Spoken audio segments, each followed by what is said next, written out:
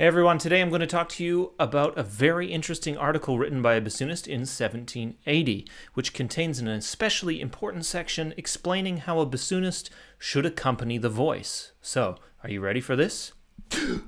You thought it was coming, didn't you? But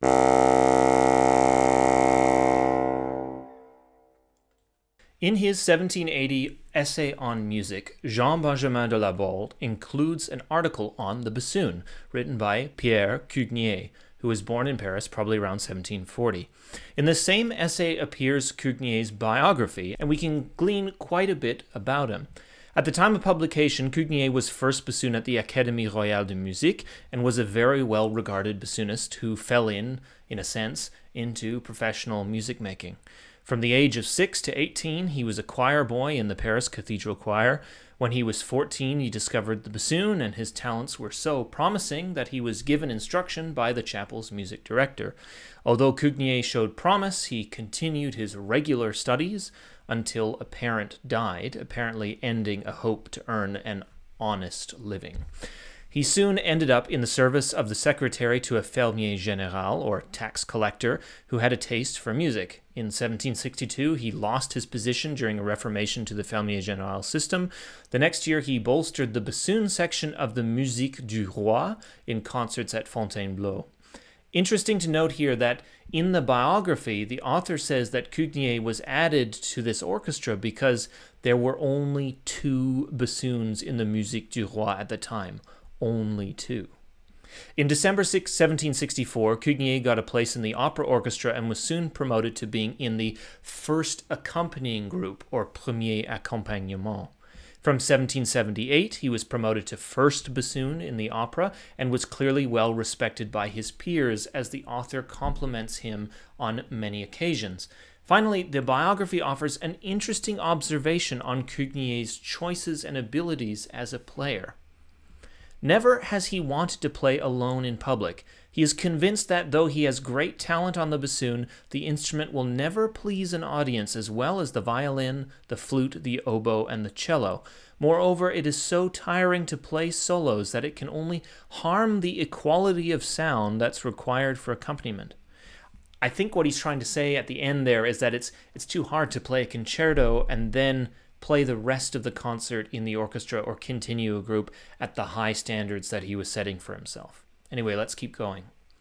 His modesty in this regard is commendable. The public must be grateful that he hasn't done what so many others have, since his unique motivation has pleased them through a genre which so many musicians don't appreciate enough. That is, in accompaniment.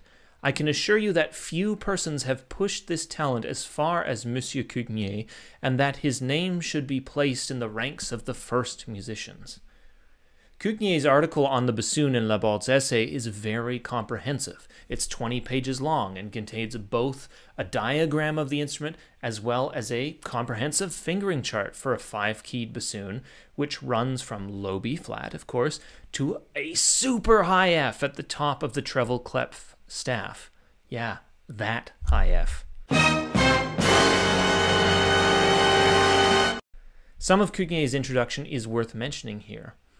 The bassoon is used to play bass lines like the cello and the double bass. It produces a sound which, due to the particular timbre produced by the reed, projects the sound of other instruments which the bassoon blends to great effect in certain musical phrases.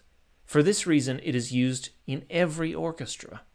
Independent of this property, the bassoon has another essential role. Because its sound is analogous with that of the human voice, it is very appropriate to accompany the voice, especially the basse taille, or low tenor or baritone, with which it shares more characteristics than the other voices.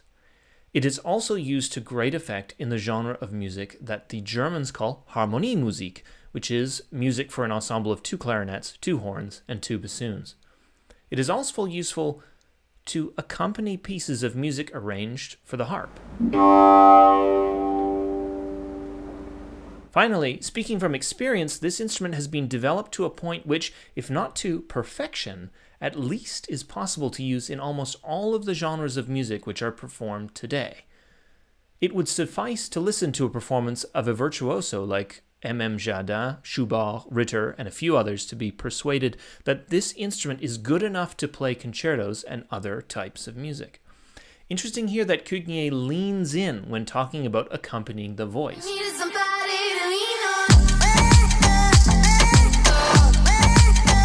It's just as important as an accompanying instrument as it is in the continuo section. The bulk of the treatise explains how the instrument is built. There are some rather esoteric details about reeds as well as the vocal. There's an interesting section with passages exemplifying what is hard to execute on the bassoon, as well as a list of trills which are possible on the instrument, and another of trills which are not possible. The last section on the stroke of the tongue is the golden goose. When accompanying the voice, if it is a line that accompanies the words of the voice note for note, one must translate that language as closely as possible from the voice to the instrument by well observing the short and long syllables.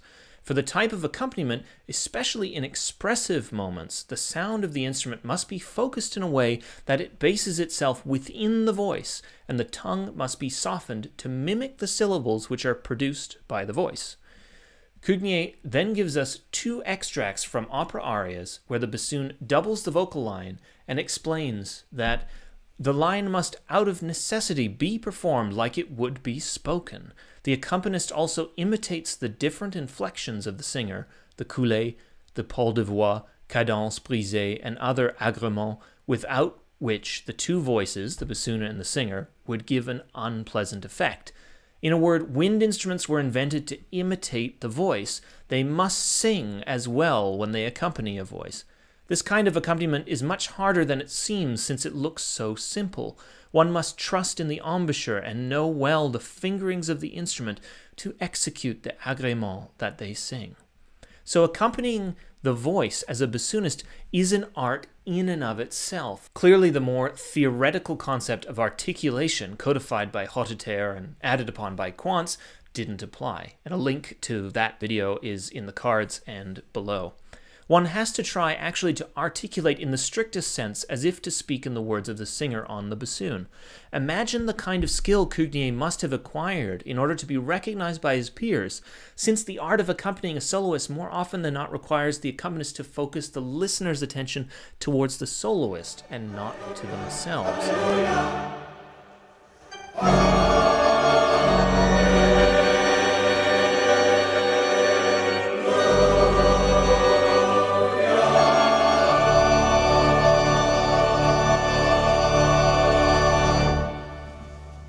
Somehow Cugnier could not only replicate the articulations of the language, but also the characteristics of the voice while executing the ornaments of the soloist in exactly the same manner.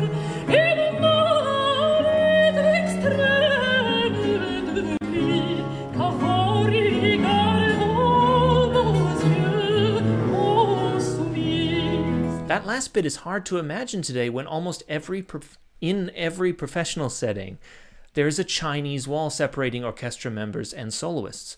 Obviously, the praise Cugnier receives as an accompanist came not only from skill, but also from much experience rehearsing and performing with particular singers. I'm just going to add off the cuff here that when Cugnier is talking about knowing the fingerings, I think he's talking about extended fingering technique, so that in order to execute the ornaments or agréments following the singer, he's actually saying, you know, sometimes you have to manipulate the quality of sound in the bassoon in order to exactly follow those small detailed ornaments. So it's an extended technique thing, not just, you know, you have to know the basic fingerings of the bassoon.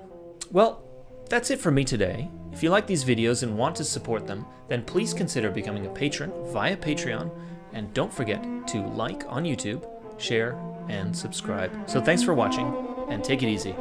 Bye for now.